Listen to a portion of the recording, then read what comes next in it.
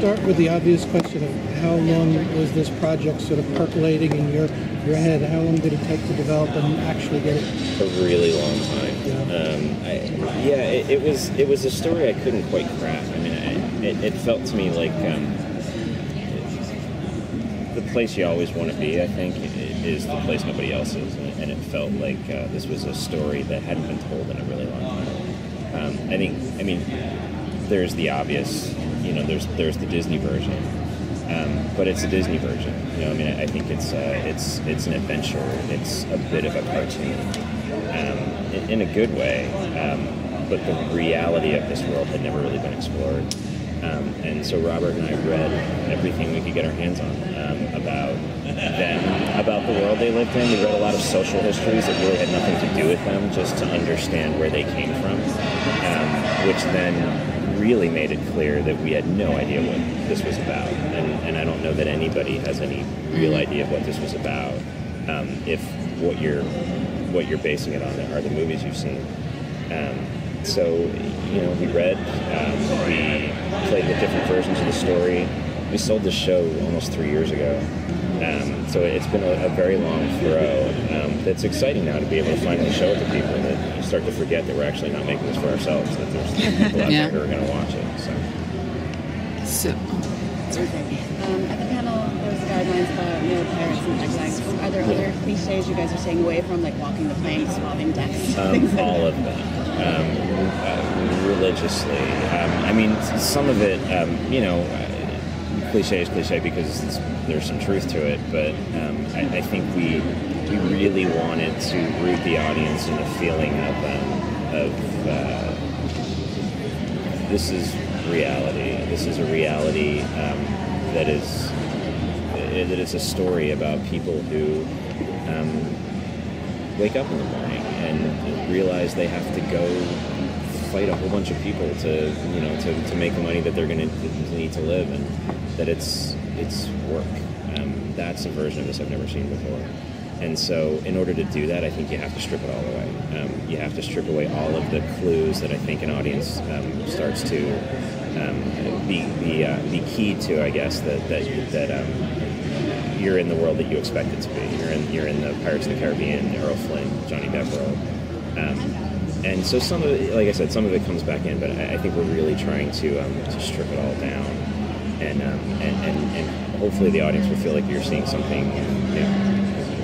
You say taking away the elements of the more cartoonish image of pirates for this, but also in your research of the era of that lifestyle, did you find something that hadn't really been explored yet in film or television that you really thought could make this stand out even more, or something you a lot. I mean, it was really it was the process of doing the research was really eye-opening for us.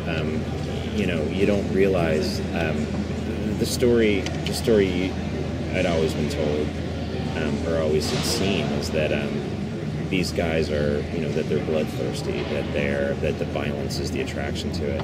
And when you start to think about it, the violence is actually exactly what they don't want. If they want the stuff, then what they want is to make you afraid of the violence so that you will give up your stuff without having to fight and damage it.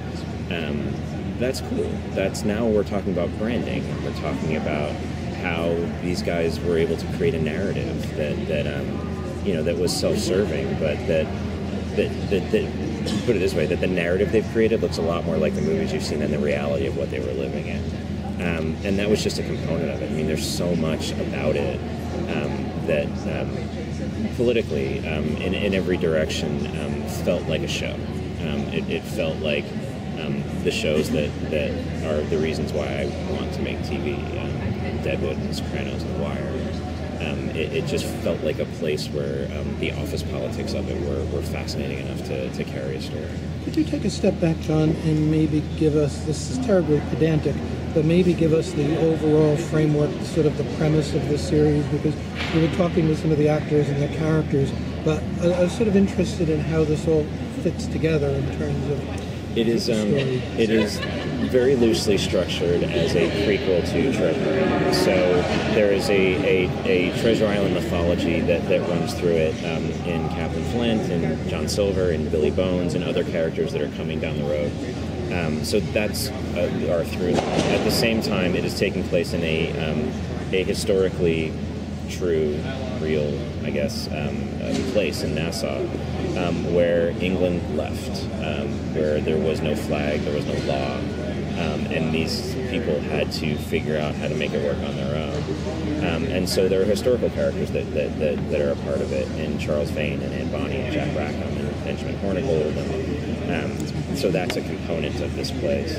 And then I think the glue, or the third piece that's keeping it all together, are characters that we've put together out of composites of other people, and Eleanor Guthrie and Max and Gates, that hopefully are keeping those two worlds working together.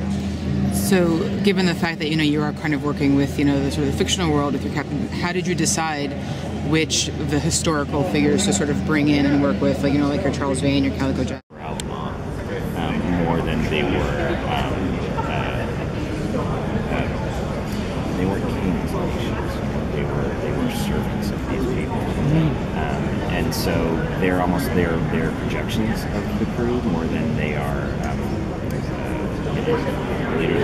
But yeah, I mean, I think you want the personalities, and I think you want to understand how all of these people somehow coexisted in a place, because they did. I mean, we got the question a lot early on, why don't they all kill each other? And the first answer was, I'm not sure, but they didn't. So, somehow there's, these people figured out that they needed each other, or that they needed some part of each other in order to make this work. But how does a Flint vary from a Vane, for example, in terms of the dynamics within your story? I think they all want something different. I mean, I think that the key, I think, to a story like this is there's never a they. There's never a they want money, or they want violence, or they want whatever. It's that everybody's there for different reasons. Some of them have political commitments and ideals. Some of them want the money. Some of them are psychopaths. I mean, it attracted that. So I think you have to service all of them and be able to understand.